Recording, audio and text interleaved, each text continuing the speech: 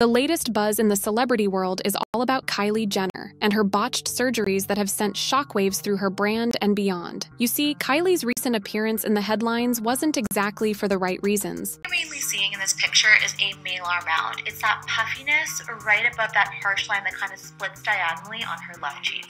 Malar mounds are caused by a disruption in lymphatics. Your lymphatic vessels are vessels that carry extra fluid and help your body get rid of it.